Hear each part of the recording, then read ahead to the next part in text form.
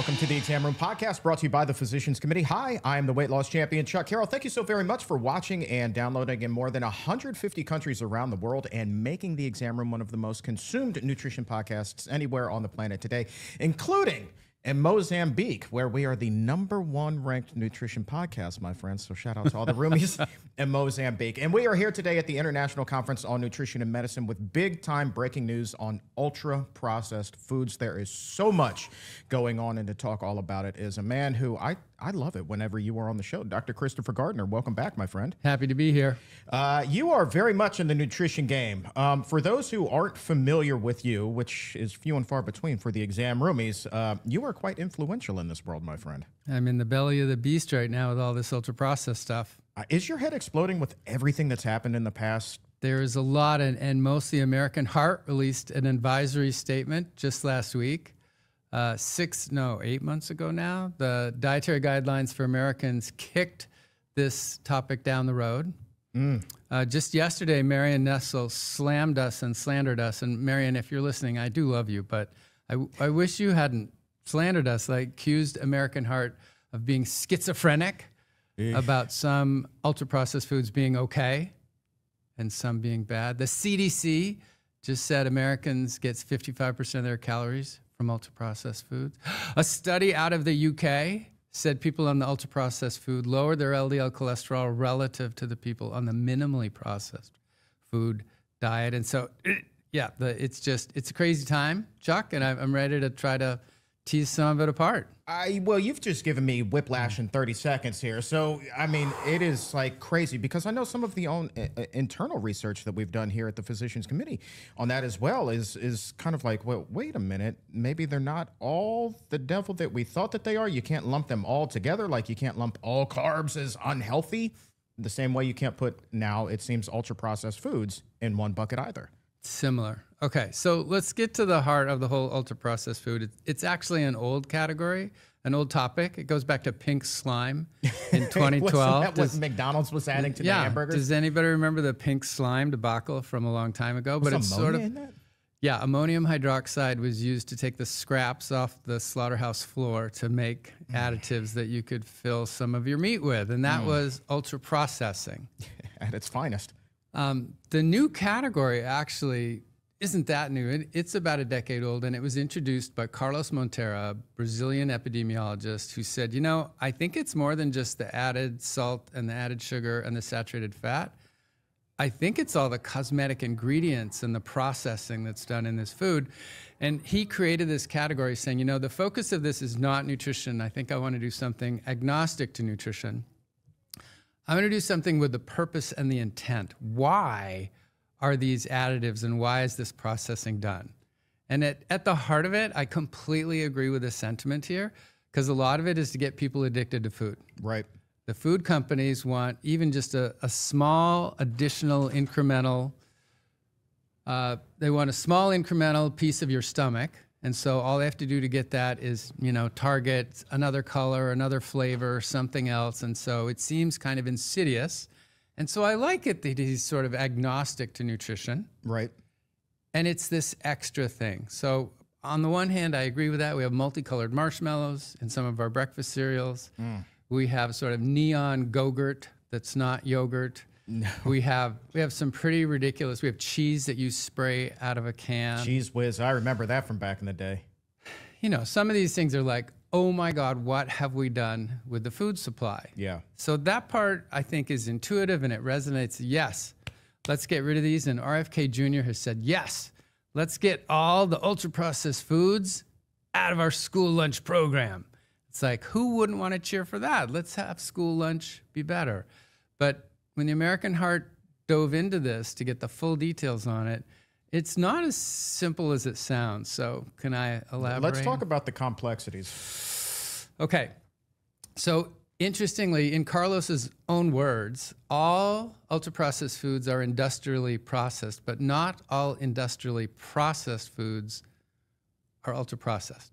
And so I know that sounds pretty circular. I'm picturing a Venn diagram in my head right now, trying to put it together. And so here's the problem. So it's not, he's calling it ultra processed, which in my mind, here I'm thinking groats, those are actually whole oats. Right. Steel cut oats, they got chopped up, so they're processed a little. Rolled oats, overnight rolled oats, those got chopped up a little more or rolled. A little bit. And there's instant rolled oats. Those are processed even more. You don't have to cook them for hours, just minutes, right? Yep. And oat flour is being added to things, and that's kind of how they make Cheerios. And so that's processed even more. But really, the only ingredient in all of those is oats. There's no other ingredient in them. They're just oats, but they're being physically processed. They're destroying the food matrix. Right. It seems like that's what people are thinking of when it says ultra-processed. But if you look at what Carlos Montero has been pushing is, okay, here's Cheerios. It has oat flour and it has 10 ingredients, including some vitamins and minerals. Here's frosted Cheerios, which has grams and grams of sugar on top of the oats. But that's old school. We always said don't eat Cheerios. There's now cookies and cream, high protein Cheerios. See, and the high protein means that it's got to be healthy, right? Yeah, and then they put pea protein in Cheerios with sugar and with cookies and cream flavoring. Yeah. And I think that's what Carlos is after. But if you look, that's part of the ingredients. It's not part of the physical processing of the oats that I was beginning with there. Right. So if you really look at the heart of what he did and what we did in our American Heart Advisory, is we pointed out, set the physical processing aside. The big focus is two things: cosmetic additives and ingredients of rare or no culinary use. I'm going to start with the second one because it's easier. Yeah, please. What the hell is rare or no culinary use? Probably something we don't want, to be honest. So it's sort of like, do you have high fructose corn syrup in your home kitchen? I do not. No. Does any self-respecting restaurant have high fructose corn syrup? No. So it's not of culinary use, but it's of industrial use. So it's really, it's cheaper to use high fructose corn syrup All right. than cane sugar. So it's easier to put it in more things. From a metabolic point of view, it is not any healthier. It is just the same thing. It's just glucose and fructose. But it's on this cosmetic additive list. Or actually, no, that's the one that's on the rare and no culinary use. The cosmetic one is flavorants, colorants, emulsifiers, glazing agents, anti-gelling agent. There's all kinds of different things that are on this cosmetic additive. And I think the word is very cleverly chose. So the cosmetic is, we didn't really focus on the nutrition. We just wanted it to look good. We wanted the color to be good, and we wanted the smell to be good so that people would buy more of it, so they'd be addicted to it, so they'd eat more of it, and we'll make more money, and it will be a problem for the people who are addicted to it. Oh, don't I know it.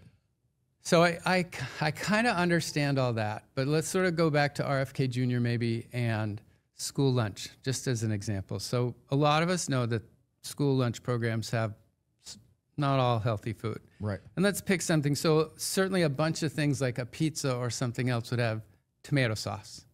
Right. If you look at many tomato sauces, and I went to my local store and I found 9 kinds of tomato sauce. And I had read on the internet that they were sort of an exception because they actually had tomatoes and garlic and onion and herbs and spices and high fructose corn syrup, which made them ultra-processed. But that's not like multicolored marshmallows or neon Go-Gurt or Cheese Whiz. It's like there's a little touch of sugar in this tomato sauce that we're serving the kids on a pasta or something like that. Is that as bad as all the other? Shouldn't we focus on the multicolored marshmallows before we focus on tomato sauce? So interestingly, when I went to my store, I looked at 9 different brands, and none of them had high fructose corn syrup, not a single one. Huh. And a half of them had a little label on the front that said, "We contain no high fructose corn syrup." And so what struck me is sort of this discussion about ultra-processed food is potentially leading to the food industry recognizing this and reformulating. Right. So that's one of the wishes is, let's talk to the food industry about getting some of these ingredients out. Yeah. I thought, wow, that's amazing. I expected to find all these tomato sauces with high fructose corn syrup.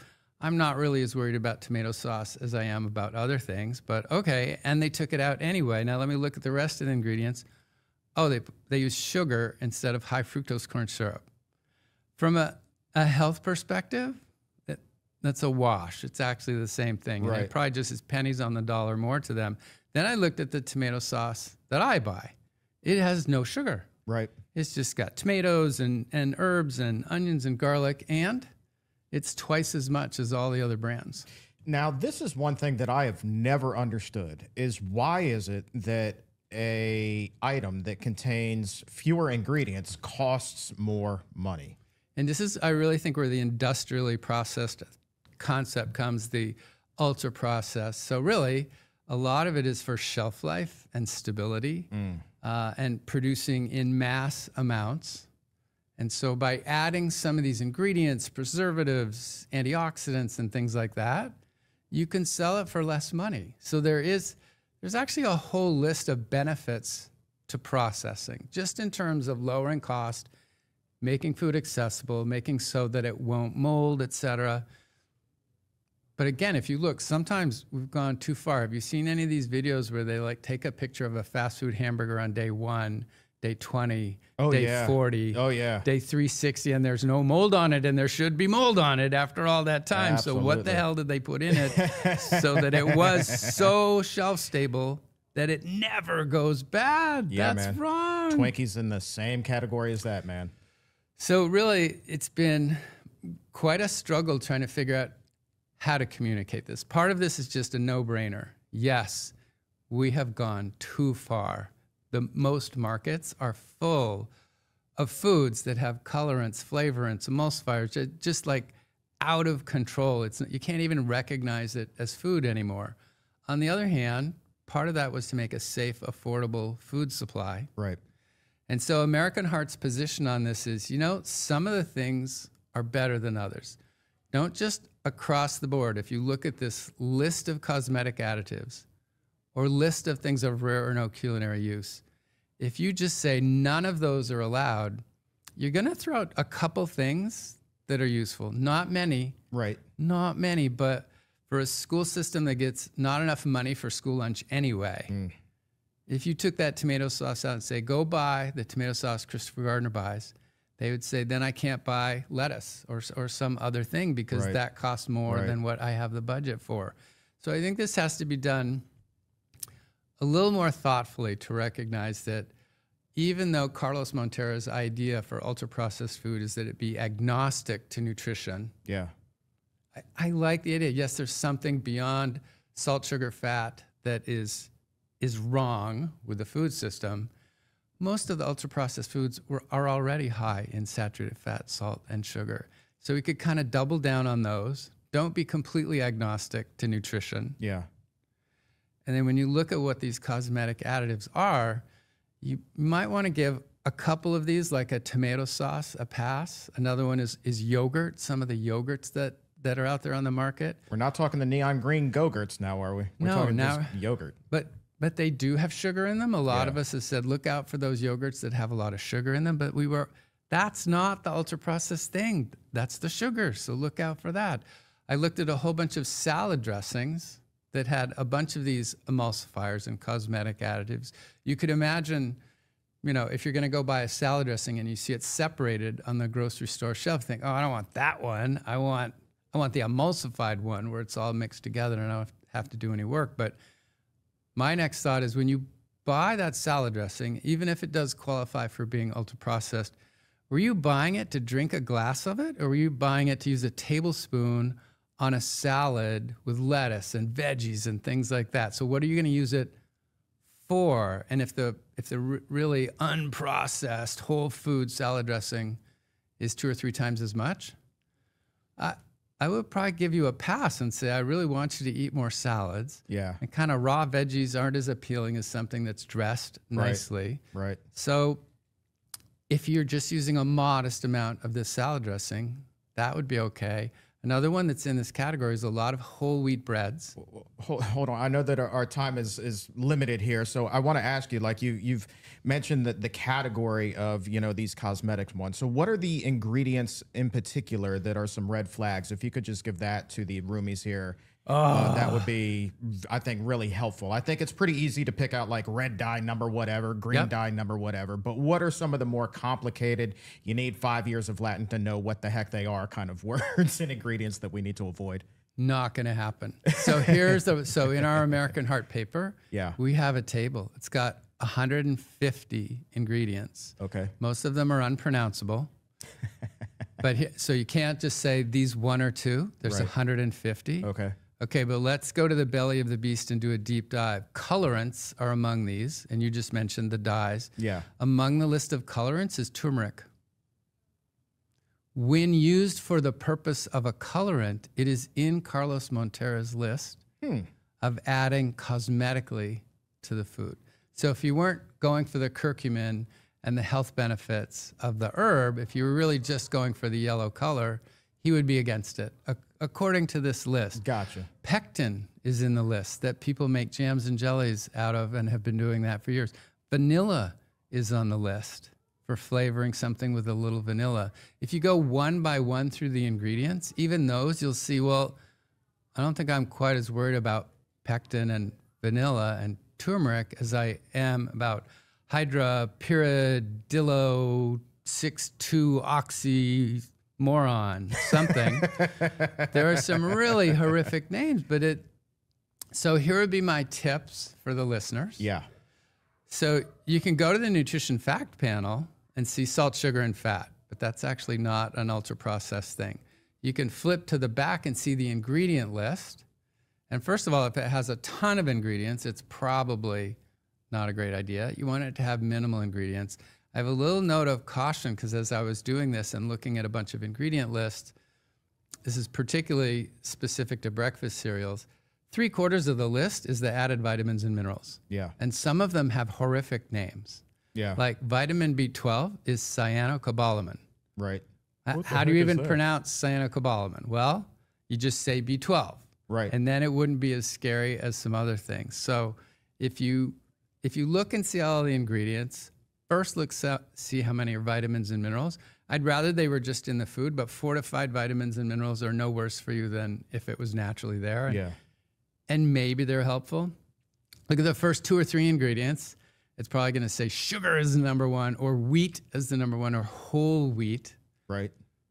But then sort of in that little range after that, look for the unpronounceable, unrecognizable, doesn't really look like food at all thing. And you could probably walk away from those. But I can't really give you 1 or 2 names because there's 150 in this list. And again, if you went one by one, some of them would not shock you, but most of them you've never heard of before. So use that ingredient list as best you can. And hopefully the government and guidelines and groups like American Heart will help come up with some approaches to this that bring some sanity to this question. Well, a couple things. Number one, we'll link off to that list of 150. So if somebody wants light bedtime reading, they can go over it and read at their leisure. 2, I want to put a pin in the conversation because I know that time is limited here, but we'll circle back. I'll bring you on for part 2 and we can continue to do a deep dive because I feel like, man, we're just scratching the surface a little bit right now. Thanks for having me, though, to introduce the topic. Appreciate you. Dr. Christopher Gardner. Thank you, sir.